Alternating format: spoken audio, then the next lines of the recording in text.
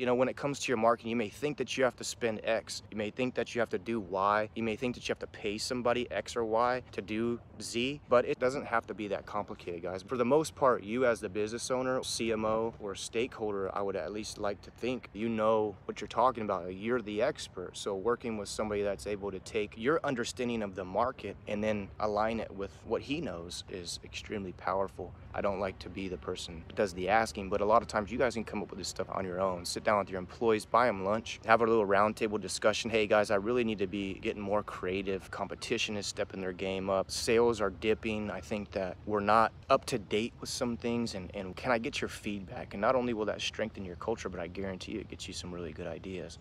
Some of the things I've done in the past, like I had a